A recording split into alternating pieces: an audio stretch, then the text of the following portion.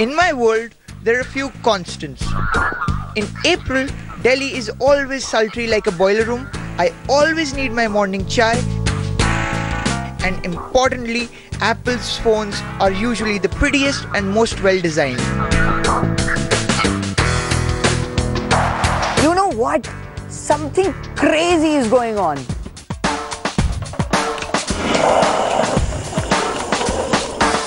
It's like my world has turned upside down. Here I am drinking coffee. It's raining outside. And here I am testing this gorgeous phone which is not from Apple. Guess what? It's from Samsung. Yes, the very same company that made the hideous looking Galaxy S5. Boys and girls, this is the Samsung Galaxy S6 Edge.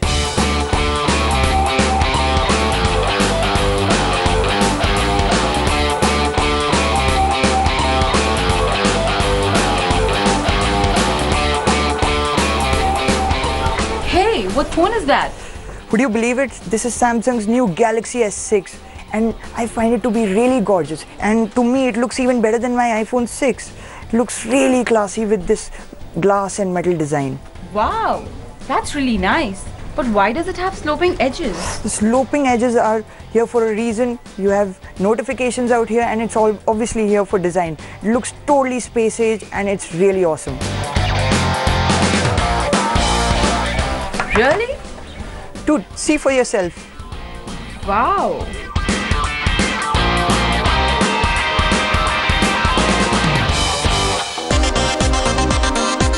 Now Samsung claims this phone takes some amazing photos, and you know what? They are right.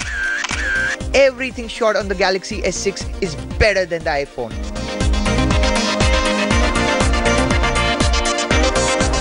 Yeah, Samsung all is fine, but it's nothing to beat an iPhone, yeah. My friend, that is changed. Look at these photos. The Galaxy S6 is taking photos as well as the iPhone 6. In fact, it is a little better. In fact, they've also made launching the camera simpler. You just double tap that button and boom, the camera is active. But it can't be faster than an iPhone still. No, it is faster than the iPhone. In fact, it takes photos at light speed. Look, it's almost like a machine gun. And opening multiple apps has never been easier. You can actually open 30 apps at the same time. The octa-core processor and 3 GB RAM keep things running at a record pace. Oh, and this phone can charge super fast. In 30 minutes, it can actually reach 60% charge. And even in general usage, it will last you slightly longer than a full day, which by the way is longer than an iPhone 6. Now this phone is not without flaws. Samsung has dumped the waterproofing, the removable battery and the micro SD card slot. All these features were found in the Galaxy S5. Even the curved screen doesn't add much in terms of user benefit, and the software still looks buck ugly. Despite all this, if there's a phone that's going to give the iPhone 6 a run for its money, then it's going to be the Galaxy S6. In fact, it is better than the iPhone 6 in many ways. And sometimes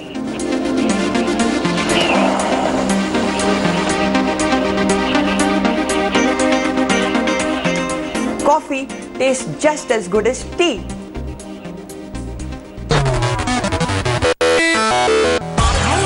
And up next on the show, the most anticipated game releases of 2015. And first on our list is the all-new Batman Arkham Knight.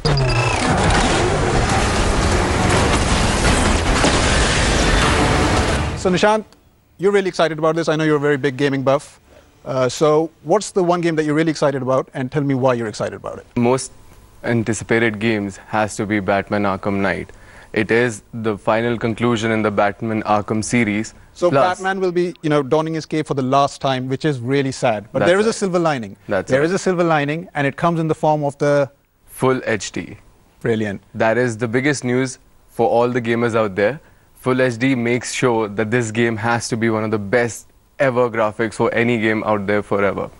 Plus, there's the Batmobile.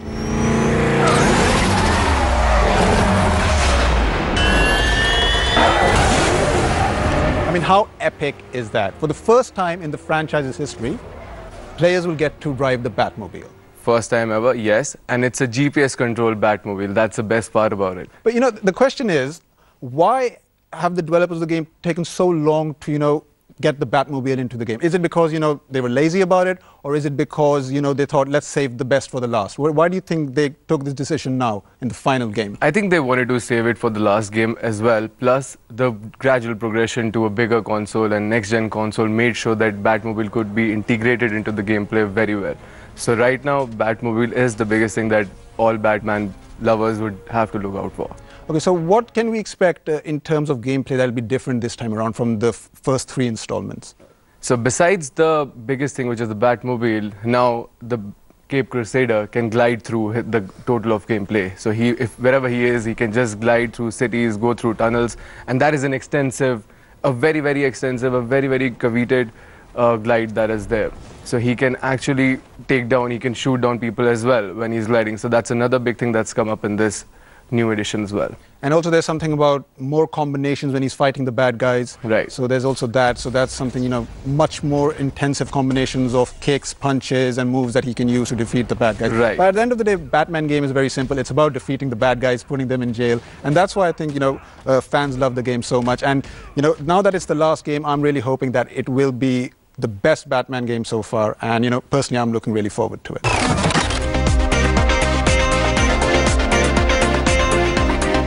WhatsApp is a great app. It's fast, easy to use and a convenient way of staying in touch with people, especially now since almost everyone uses it.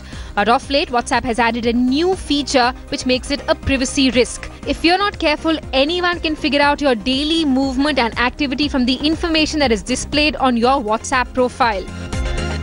Wondering how you can stop people from stalking you on WhatsApp? Here are some simple steps that you can follow.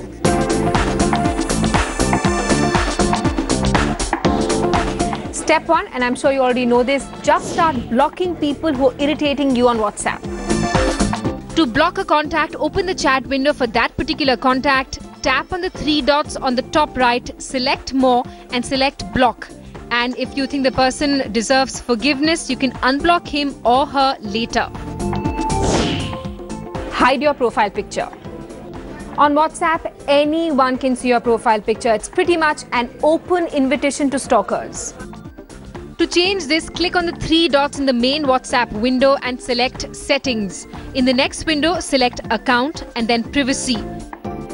In the section Who can see my personal info, select Profile Photo and set the settings to Nobody if you're really paranoid or are annoyed with strangers complimenting you. Turn off your last scene. Why give your stalker the satisfaction of knowing when you were last available online? Hiding your last scene is a huge step in safeguarding your privacy. In the same Who can see my personal info, select last scene and then choose the option that you want.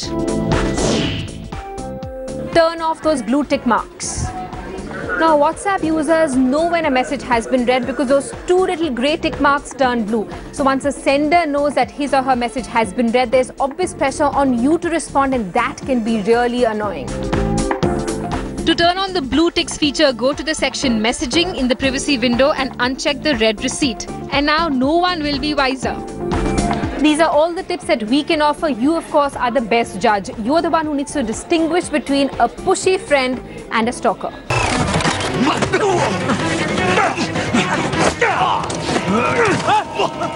So the next game on our list is Uncharted 4. It's about Nathan Drake, who travels the world. He's a master thief. He steals expensive paintings and artifacts. And what I've really liked about this game is that it has that Indiana Jones action theme to it. But at the same time, I felt that Uncharted 3 was, the perfect game. The ending was great, so they didn't really need to make Uncharted 4. But now that they have, which is great, how do you think they're going to top that from Uncharted 3? How do you think they're going to do much better? I think what, really differentiates between the Batman Arkham Knight and Uncharted 4 is that Batman has a very, very technologically savvy kind of a feel to it. It's new age game. It's set in a newer, in a newer dominant where you can actually have a lot of access to gadgets and a lot of new combats. But on the other hand, Uncharted 4 is very raw. So that's what I really liked about the game. There's a lot of running around. It's an open world. There's no, I mean, you know, you don't have Batmobiles around in this game, but there's a lot of running around. He needs to swim. He needs to sail. He needs to sail through seas to get to newer destinations, and that's how the game really unravels. It's a very, very good game. I mean, I saw the trailers, and what I liked the best was that, you know, the player, when you're playing the game, you need to do a lot of rock climbing as well. And it's just not a normal rock climbing, it's the actual rock climbing that we see on Nat Geo as well, where people are going bonkers over it. That's how it happens. So it's a lot of intuitiveness also in the game, which has really made a very, very big punch in this game. How do you think it's gonna, you know, what new features do you think they're going to put in this game that'll set it apart from the previous installments? Because at the end of the day, it's, you know, the same. I mean, yeah, it's going to be a new storyline and everything, I'm sure, but at the end of the day, it's the same thing. You know, they solve puzzles, they solve mysteries, and they have to defeat the bad guys. But do you think it's going to set it apart for, you know, the fans to go out and say, okay, I really need to get this game? Is that one unique selling point that this game has? I think yes, the unique selling point is that it's coming in the next-gen console. So what really differentiates is a lot of new graphics. So graphics are something that really, you know, they submerge you in the game. And while I was looking at the trailers, that is what happened. The protagonist, he's going all on. He's all there by himself. He's killing people. He's taking more stuff. That is obviously what he does in every other edition as well. But here it becomes very, very camouflagey, and it's more about thinking it. So, you know, it's not a game where you have a map where you can just locate yourself and target and find out what you need to do. It's about next. discovering. It's about it's a solving game, puzzles. yeah. It's about getting to the next. Right. Basically, a lot of obstacles, and you have a lot of obstacles. And the protagonist. And I would say it's a very intelligent game at the same time. You know, because again, it's not about just a roadmap that's laid out and you need to do that. So you know, if you're standing at a point, there can be 4 exits through it, but you need to really rely on your gut feeling and see where it would make sense. Yeah. So that is what really sets this game apart.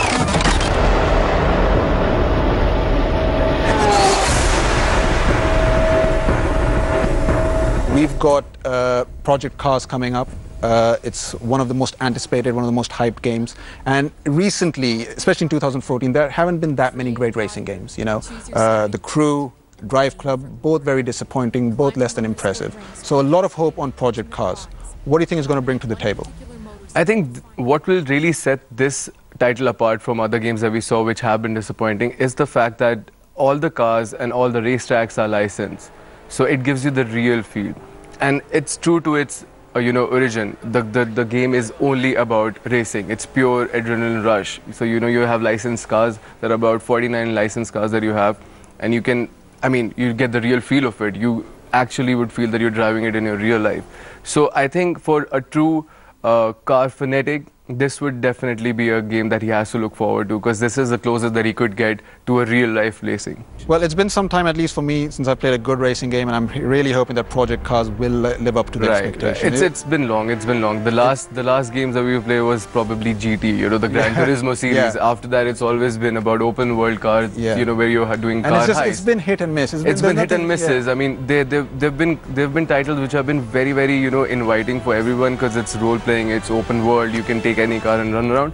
But this is a true racing car, you know. So that is what will really set this apart.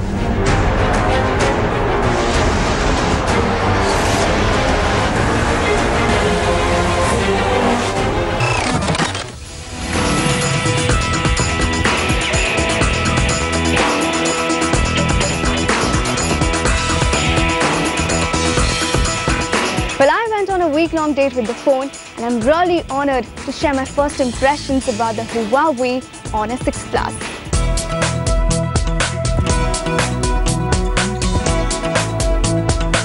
But the moment I was handed over this phone, I was already impressed by the make of it. But the moment it landed in my hand, I was delighted. The phone is not at all bulky. It is slim, curvy, and has a metallic finish on its side.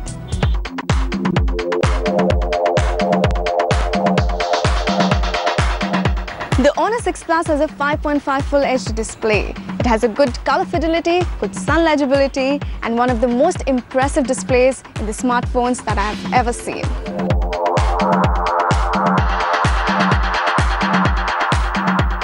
So Huawei Honor 6 Plus comes with its own high silicon processor with 3 GB of RAM. And in my experience, I had no problems in multitasking, using any applications on the phone, like playing games or sending mails, and various different things that one can do with the phone. And I think the phone's performance is in fact great.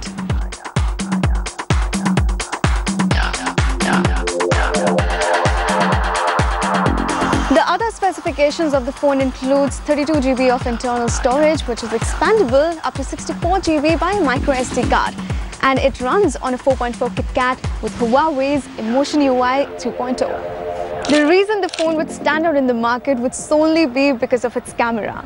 The phone comes with 8 megapixel dual camera at the back with refocusing capabilities, and at the front also it has 8 megapixel camera, which is a delight for selfie lovers.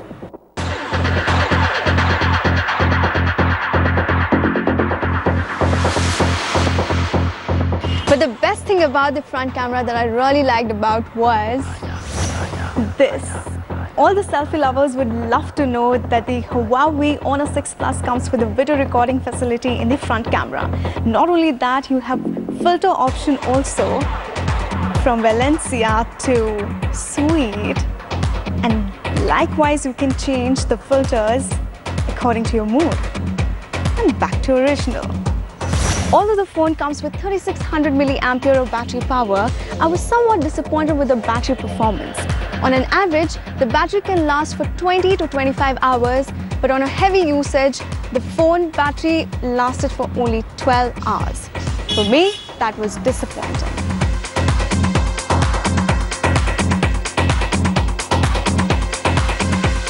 The phone is priced at 26,499 rupees, and at this amount, Huawei is offering a great package.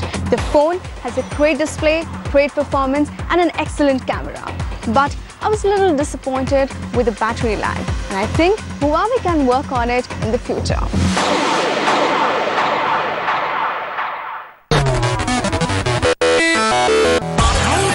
Okay, boys and girls, we have one more game to go. And if you're a hardcore gamer, then this upcoming title should bring back some fond memories.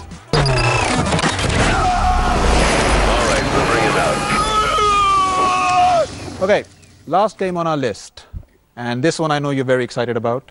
What is it?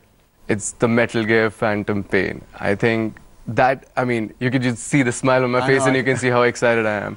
So, Metal Gear is a series I still remember when I had the PS1, the first Metal Gear series came, and I still remember that how Snake would crouch through things, and it was a very, very hard game. And you know, 15 years back when the PS1 was launched, we were kids. You know, you didn't have that much aptitude to compute a game, and which was one of the most toughest games. It was one of the toughest games as well. Yeah. I mean, it wasn't just one. You know, you just shoot some bad guys. You actually had to use your brain, because the biggest part of Metal Gear has always been stealth. Stealth. And obviously, even in this one, it's going to play a major part. Right. But is there going to be anything different to the stealth, or is it?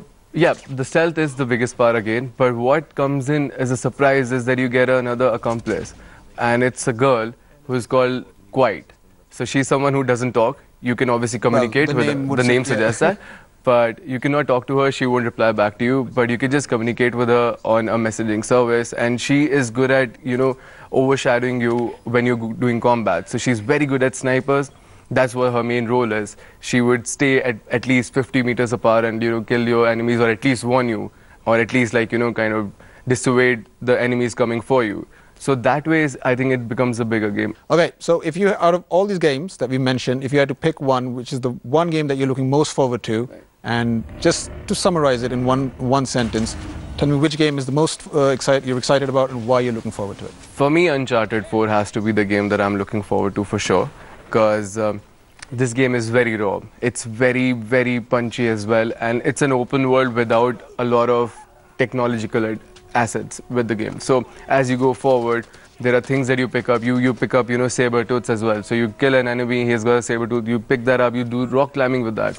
So this is something that really makes a very, very, very, very good punchline to the game, and it's a very good gameplay as well. But obviously, you have to admit that Batman Arkham Knight is pretty amazing. For sure. I mean, especially it's a full because HD you get game. to full HD, but also because you finally get to ride the Batmobile. The Batmobile, yeah.